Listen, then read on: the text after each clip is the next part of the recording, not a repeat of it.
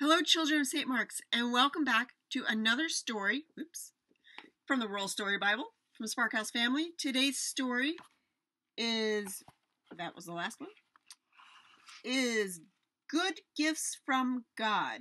You can follow along on page 62. The Kindle version has a different title, so we'll get to that in a minute. But before we get to the story, do you remember what was happening? Moses went to Pharaoh and said, "Let my people go." Pharaoh said no. God sent all these horrible things like gnats and frogs and death. Until eventually he said, "Fine, Moses, go. Get out of here. Take your people and go." So Moses led the people out. And then Pharaoh kind of changed his mind and he started to send his army after them. And the people panicked and they got scared and they're like, "Moses, we would have been better off if we'd stayed as slaves in Egypt." So Moses, remember, he raises his hand and the waters of the Red Sea, where they're camped, start to move and the people can see dry land all the way across the sea. So they travel across the dry land through the sea, and behind them, God made the Egyptians' wheels get stuck and other things break down until the people got across to safety. The Hebrew people got across to safety. Moses raised his hands again, and the seawall went crashing down. All that water filled in the dry land area where the Egyptians were, and all of them got stuck in the sea. So, what do you think is going to happen next? If you think about it, have you ever moved a long distance or gone on a really, really long trip? Before you get to where you're going, you're going to need some supplies, right? You have to stop for gas. You might have to stop to use the restroom. And you probably want to stop for food. Back when Moses and his people, the Hebrews or the Israelites, were traveling across the desert, escaping slavery in Egypt, there weren't truck stops and McDonald's and other kinds of places to stop to eat or to refuel or even to sleep. So let's see what happened to them next as they tried to make their way to a new land. And it's called Manna and Quail.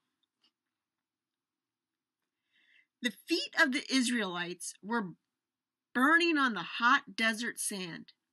They had been walking in the wilderness for months, but it felt like years. There was no food, no water, and no end in sight. The people complained to Moses, "You should have left us in Egypt to die. I'm so hungry. Are you trying to starve us?" God whispered a promise in Moses' ear. Moses listened closely. God told Moses that the people would have food, quail, which is a kind of bird, and manna. Moses trusted God. He got ready to talk to the people. Moses raised his arms and quieted the crowd. "God heard you complaining," Moses said to the exhausted Israelites. Uh-oh, is God angry? The Israelites wondered. Suddenly, a huge cloud appeared. The voice of God, deep and clear, spoke to them. "Tonight you will eat meat," God announced, "and tomorrow bread. You will know that I am God." That night, a giant covey of quails strutted into camp. What a surprise! The Israelites filled their bellies with roasted quail. The next morning, flaky manna covered the ground. They picked it up and tasted it. It tastes like bread.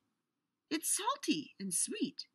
The Israelites collected baskets of manna. They had enough to eat each day. God sent manna so they would not be hungry anymore. Wow. So, they have a long journey. and they're hungry because there's nowhere to stop along the way. But what happens?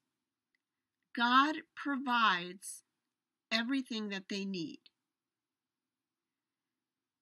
They will be traveling for a long time, and they have lots of manna and quail, lots of the bread and bird to eat. So let's see next time how they feel about all that food. Bye.